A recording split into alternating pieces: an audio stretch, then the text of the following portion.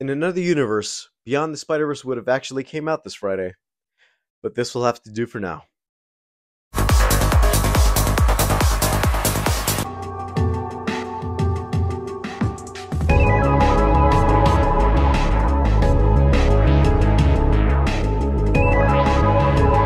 Hey, what's up, you guys? It's me, ODRK, the Overy, back again with another video.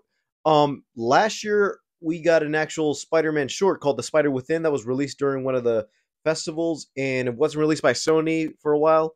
And as of today, we actually got the short film released, and it's not that bad of a little short because if you think about it, even though we're not getting Beyond the Spider-Verse this year, at least these kept us on the high because, yes, it takes time for that animation to do, and because of the strikes it takes longer because that whole process takes a lot of effort than regular animated films. But with this short, at least it kept us tuned in. So The Spider Within is a little short film featuring Miles Morales and his dad. Miles dealing with the whole mental illness of Peter Parker being Spider-Man and also dealing with his mental health because, yes, I did wonder what that story would be like if Miles Morales was just the only Spider-Man and we're not dealing with any other Spider characters.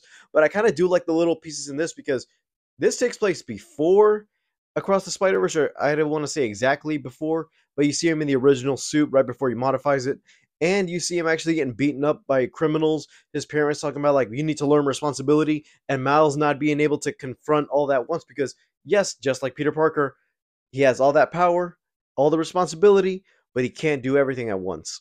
Even battling his own demons, because we've seen Peter Parker struggle. Yes, he's struggling to pay the rent, struggling to keep with his girlfriend, struggling to keep his job. But with Miles, you got to remember, he's still in high school. He still has both parents who actually love and support him.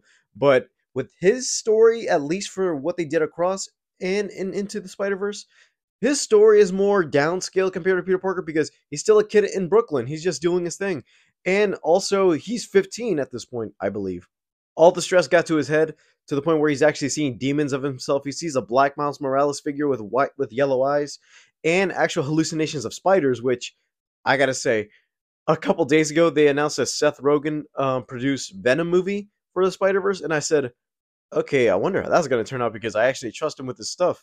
And looking at this short and seeing how they did horror, showing how Miles is actually running from spiders and the visualization of spiders actually going through Miles and him actually coming back into focus, I'm like, wow, that's actually a good aesthetic. And especially since we did kind of see something like that in Across the Spider-Verse, like that scene when Miles is looking through a spot and you see visions of the future and everything in 2D animation, where you see both his dimension and Spider-Man India's dimension crossing over. So like that, you saw the visions of his dad. Something like that that was horrific we did see, and it's kind of cool seeing it in this downscale. Even the setup about it was cool because it's Miles coming back home.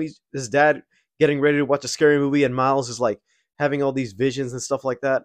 It's kind of funny because, yes, I get the idea of your dad trying to do something nice. Man, I feel that too.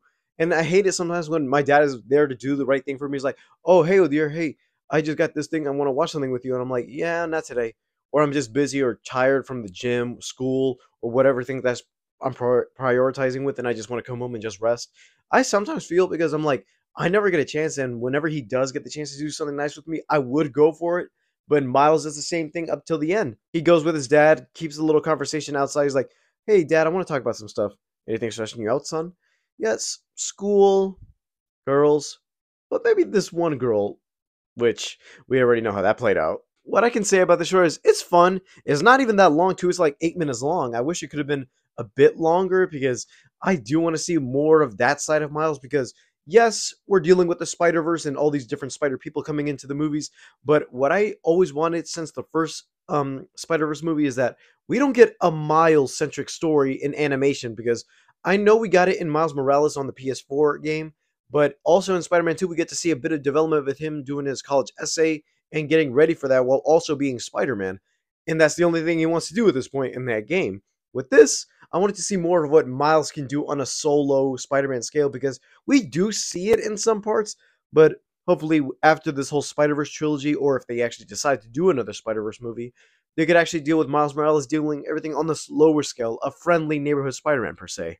I love the short. It's on YouTube if you can check it out right now. I might as well put in the link in the description so like that.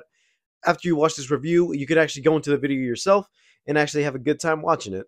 Alright, you guys, thank you guys for watching. Leave a like, subscribe if you haven't already. All my social media down in the description below. And I'll see you guys next time. Bye, guys.